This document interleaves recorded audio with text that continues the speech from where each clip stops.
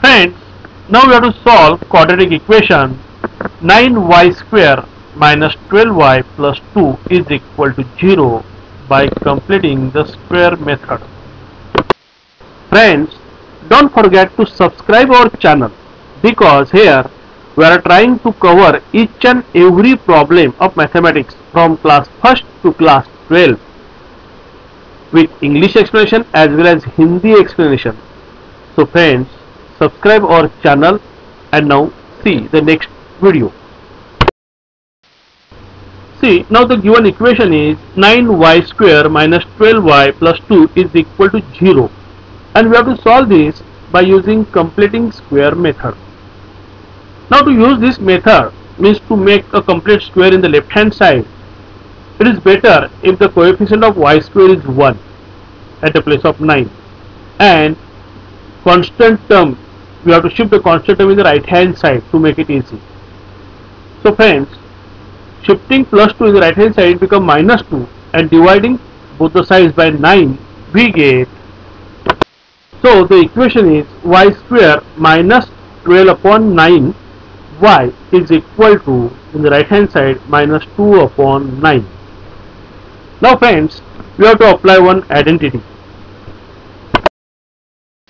As you know, a plus b whole square, its expansion is a square plus 2ab plus b square.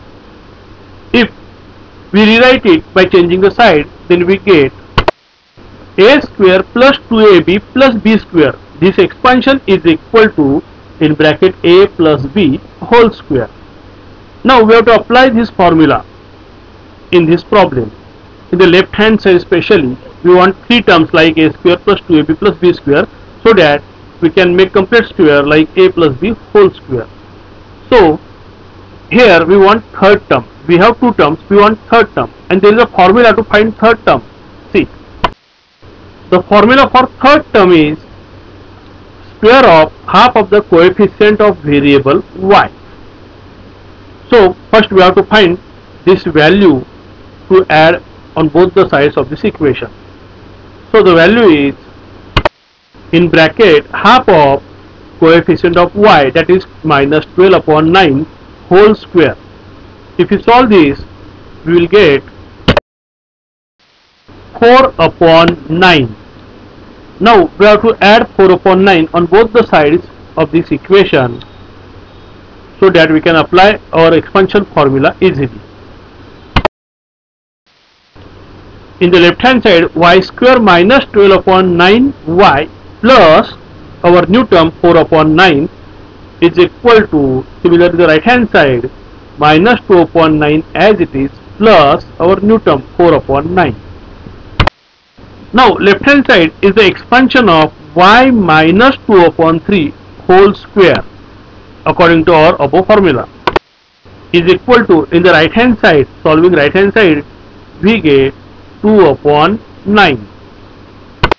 By taking square root on both the sides, we get, in left hand side, y minus 2 upon 3 is equal to, in the right hand side, plus minus root 2 upon 3, because we have to take square root. That means it may be negative or positive, so we have to use sign plus or minus. So in the right hand side, it is plus minus root 2 upon 3. Shifting minus 2 upon 3 from left to right, it will become plus 2 upon 3, and we get value of variable y as y is equal to plus minus root 2 plus 2 upon denominator, we can take common 3 because both terms have same denominator 3. Because of plus minus root 2, we get two values of variable y. One is y is equal to plus root 2 plus 2 upon 3, and second value is y is equal to minus root 2 plus 2 upon 3. So like this, we have here two roots of this quadratic equation, given quadratic equation, and both the roots are irrational.